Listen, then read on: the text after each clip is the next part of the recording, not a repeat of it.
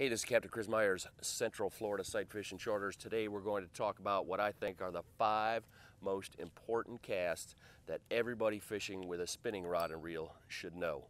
If you only have one type of cast, you're really limiting yourself in the fish that you can target. So not all fishing situations are the same, and you never know what opportunities you might come across, and it'd be a shame not to be able to make a cast that could catch you the fish of a lifetime. The first cast we're going to cover is the overhand cast. Just about everybody knows an overhand cast. It's the one that I see most people make when they come fishing with me, but there's a lot of variations of it, and some are much more effective than others. The first thing I'm going to recommend is that for the majority of your cast, and we'll cover and go over it if it's not necessary, but for just about all our cast, 2 hands going to work better than 1. In this cast, I'm going to come just barely past 12 o'clock as I wind up. So the rod tip is still pointing up in the air. Left hand, if you're a right-handed caster, the left hand's at the bottom of the rod. Right hand stays on the reel. We let that thing go in a straight line or just a very slight arc. It's very good for super straight line accuracy and is great for lots of distance. The variation that I commonly see in that cast is to wind up much too far, say back here at the 3 or 4 o'clock position.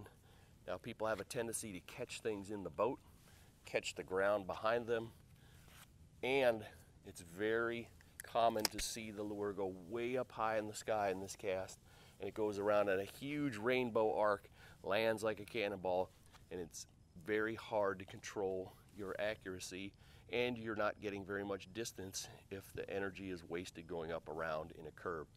So this cast is one that I would never make and would never recommend. This is the cast that we want to work with. And if you're finding yourself with your rod flat, tip it up a little more. You'll find you'll cast at a much straighter line with a lot more accuracy. The final thing we want to keep in mind when we're making this cast, and most of our cast, is to not let go with the hand holding the reel. So I make this cast and I wind up to here and I let it go this way. If you start watching other anglers, if you're not doing that, you'll definitely see people doing that. Now I have no control over the amount of line coming off my spool. I can't close the bail, I can't set the hook, and I'm going to miss fish and get wind knots and not be able to set the hook. Never ever let go with the hand that's holding the reel. We only let go with our opposite hand. The next cast would be a sidearm cast. It's something I use all the time. Makes a much lower profile, casting lower to the water. Fish cannot see my rod waving around up here as much, and the lure lands a lot softer. The only difference between my overhead cast, which is here, the sidearm cast here, if you notice, right hand, left hand are staying in the same position. I'm just straightening out my elbow more or less. The rod comes lower to the water. I can cast anywhere throughout this range of motion that I want. I can cast here, cast sidearm, here, here, anywhere. It's the same motion. The bottom hand pulls the tip around. The butt of the rod goes up towards your forearm. It will make you can make a cast from any of those angles. You have to practice letting that line go at exactly the right moment, just like we do with the overhand cast. So in the sidearm cast, my lure is going much farther left than I wanted it to. I'm holding on to the line, my finger too long. If it goes farther to the right, you're letting it go too early. So it takes a little practice, just like a lot of other things we do. When you want to get it work just right, you have to practice some trial and error. Once you get that letting that finger go at the right moment, it's a much more subtle cast. It's very, very accurate, great for sight fishing situations. Hand in hand with that sidearm cast is my backhand cast. I use it all the time if I'm on the boat with another person. I don't want to have to be casting over here across their face all day, worry about hitting them with my rod or hook. I want to keep my lure outside the boat. Again, I have between 2 and 3 feet of line. For a little short cast next to the boat, I can just flick it one-handed. If you want to get out a little bit farther, a little more accuracy, we're going to use 2 hands. Again, I got it on the bottom here. Now I'm pulling it back towards my forearm in this manner, or we can roll our hands over in this manner and throw out kind of like you would throw a frisbee, and then my tip would be, my butt of the rod would start at my wrist and I'd be pulling it away a little to generate some power. You can make some very long backhand casts if you start in this position and make a frisbee throwing motion with a long cast that starts low and ends high.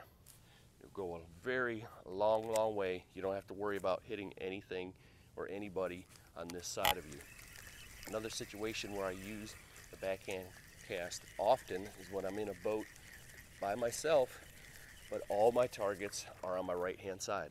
So instead of me having to turn my body over here and then cast across my boat, worry about hooking the steering wheel, the depth finder, other rods, other people, I don't want to be bringing my rod across my boat all day casting. If I'm casting to my right hand side, little backhand cast keeps that lure and the tip of that rod outside the boat, less accidents happen, and it's just as effective once you practice it a little.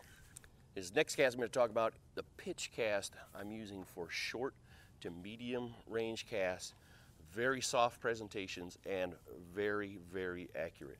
So if I'm trying not to scare fish and I need that lure to barely make a plop in the water, they're very close, I don't want to be making a lot of movement, I'm using this cast where the lure is going to be farther than 3 feet, at least halfway or down to your reel, and I'm using that when I see fish and I just want to make a little flip to them. It barely makes a plop when it lands.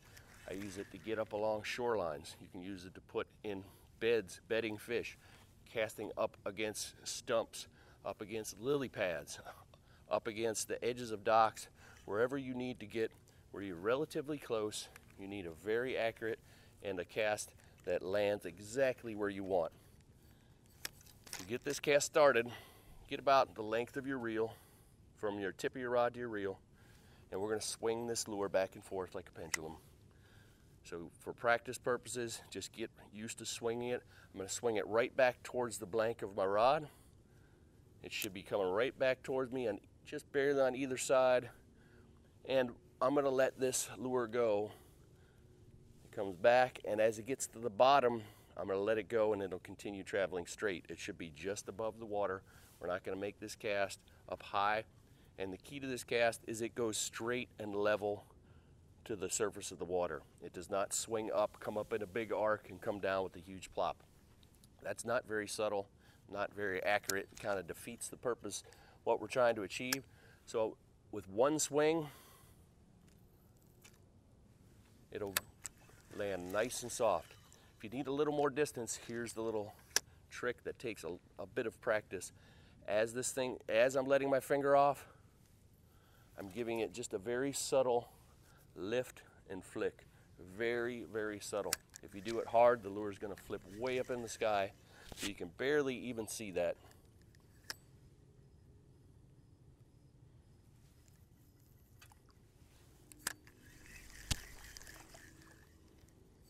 Once more, we're going to swing it in, then flip. The tip is going out and up. You'll get quite a bit more distance on it if you need to stay a little bit farther away from your target. A cast that every angler coming sight fishing should have. Lots of fish show up very close to the boat, and there is absolutely no way for you to wind up here if you're an overhand only caster and cast those fish that are within 20-30 feet of that boat. That thing comes down so hard and so loud it scares every fish away. No matter what kind of fishing we're doing, if we're making huge plops in the water, unless there's a feeding frenzy going on, you're going to scare those fish away. A sidearm cast can do it for the little bit longer cast, but for the very short cast, this little flip cast, super accurate. You can target fish that are only a couple feet away from you or your boat. The final cast we're going to cover is the skip cast. This cast I would use to get up underneath docks, up underneath overhanging trees, or you can use it in open water if you just want to create some additional fish attracting sound, because it sounds like a bait fish running away, skipping across the surface. This cast I'm going to use a lot less line, about a foot or so, and I'm going to use the tip of this rod as an extension of my hand, and I'm going to do exactly what I would do if I was trying to skip a stone. My hand would be low to the water, and it would throw parallel to the water. My tip needs to be parallel to the water, and it needs to travel parallel to the water. So just the same basic motion we're using for the sidearm, except we're going to have that tip now pointed down. So we're not at sidearm anymore for the most part. The tip is pointing down, and we're going to let it go across the surface of the water. Now, the shorter the cast you need to make, the sooner you can hit next to you. If I needed to skip quite a ways away, my first point of impact would be quite a bit farther out, but you can get a lot of skips. Sometimes it only skips 2 or 3, sometimes you get 10 or 12 little skips across the surface. Some lures weren't designed for skipping at all. Some skip better than others. So a lure like this DOA Cal shad tail with a jig head, great skipping lure. If you get a spinner bait, it's not going to skip, but it's not something that was really designed to skip a whole lot. Then a little trick that will help you is to give your rod a little half circle to get that rod loaded or bent. With very little effort, that thing will skip right up to your target. Great for skipping up to shorelines where you don't want to have to try to aim and land exactly on the shore. It's very hard to make a cast that lands within inches of that shore, but I can start skipping 5-10 feet away from that shoreline, and I can let it skip right up to the shore, and because I'm using my finger, I can stop that exactly when I want it to, and it only goes as far as I let it go. So a skip cast is something that you want to have in your arsenal if you're fishing around any kind of structure and you want to control exactly where that stops and add yourself some sound attracting advantages. So in a lot of types of fishing, casting can be the most important thing. We could have the greatest bait or lure. If we cannot put it where it needs to be, it doesn't matter how great it is. So work on your casting, develop different types of casts so that no matter what situation you find yourself in, you can take advantage of it and make a more effective and more accurate cast. So thanks for tuning in today. Please become a subscriber if you already have not subscribed to this channel. If you're going to be in Central Florida area, you can come see me for a saltwater inshore fishing charter. And if you have any questions or ideas for new videos, put them in the comments below. I try to answer all of your questions.